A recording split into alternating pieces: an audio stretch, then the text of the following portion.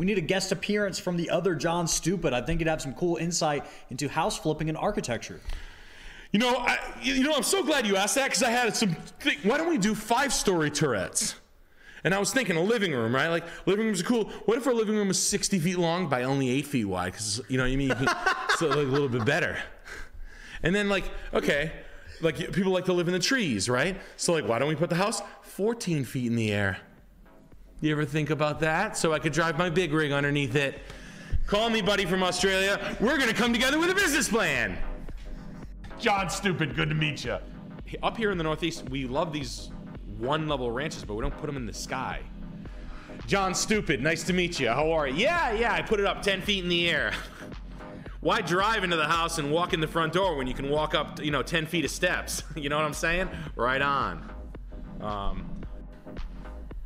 John Stupid has become a member. Hey, that was the smartest. I'm John Stupid. Good to see you. Hey, your name's John Stupid too? No way. No way, really? Are you kidding me, dude? Your name's John Stupid too? Whoa, I build houses in North Carolina. Yeah, no, I'm the guy who builds them 10 feet in the air. Yeah, that's me.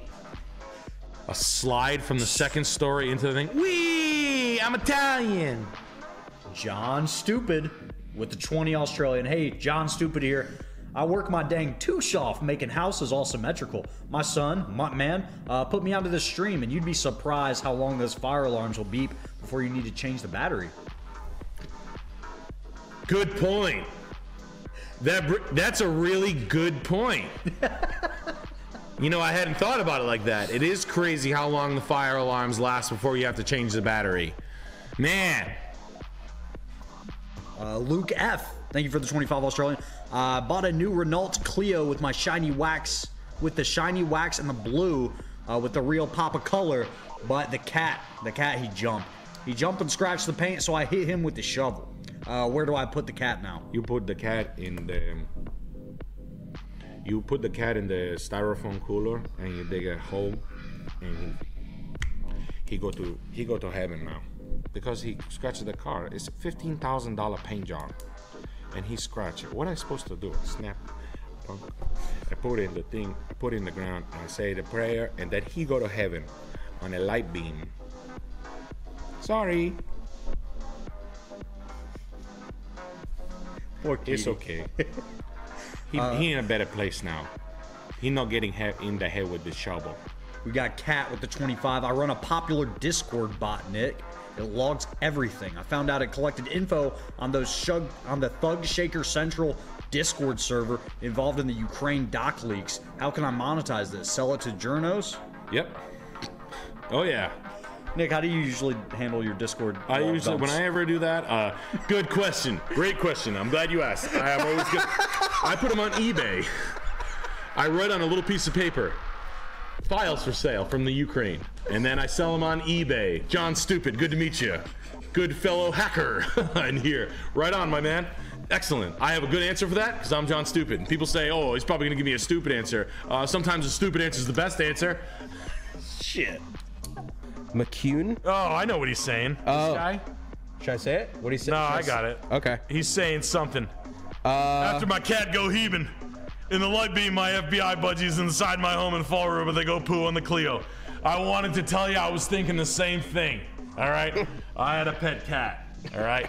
And he came down the stairs, and I said, what am I going to do next? I'm going to bring him to the PetSmart. Nope, I bring him to Target. John Stupid, good to meet you. Yeah, I'm a home builder out in North Carolina. I put houses 12 feet in the air. You ever heard of them? Just kidding, probably didn't. Anyway, I got a yellow Ferrari parked outside. I think I'm pretty right side up in it. Anyway, thank you. No, thank you. I know what you're saying, bro. Thank you. It's kind of just like in the corporate. If you're working in here's a little tip. Here's a weird tip. If you work for a publicly traded company and you don't want to quit your job, you tell them you have an alcohol problem and they have to send you to rehab. That's kind of like a little unsaid thing. You have to say I have a drinking problem. Work is making me drink a lot, and then they have to send you and they have to give you your job back. You have to do that. Okay. Just throwing that out there. You heard it here first, folks. Yeah, they can't mess with that. They want to run by all the rules. They want to play all the games. They want to steal all your money for that shit. Guess what? I have a drinking problem now. I'm drunk. Uh-oh. I drink too much. And it's because of you. Yeah, I don't care about railroading my career. I totally know I'm an HR nightmare. Don't care. I'll live with that. Send me to rehab and I'll take 3 weeks off pay. Thank you. Fucking multi-level marketing women. Yeah. Like a psychopath. Like trying to sell me leggings. Yeah. Like from Facebook Marketplace. So yeah, tell your mom to have a drink, take a seat, smoke a cigarette, and look out the window, Mom. You're crazy right now. You need some ice on the back of your neck. I need a quick MDE tip or skip, just giving thanks. My house is a mess and Mommy hid the cleaning supplies under the floorboards. I'm ready to completely gut the house to find what I need, but I don't want to damage it. Maybe it's just time for a cigar? Yeah, just time to take a seat. Just time to sit down and have a nice cigar. She hid something under the floorboards. You want to rip them all out? She hid something under the floorboards? The cleaning supplies under the floorboards. I'm ready to gut the house. Get out of here! My mom used to do that! John Stupid, nice to meet you. Yeah, my mom used to hide stuff under the floorboards all the time. No way!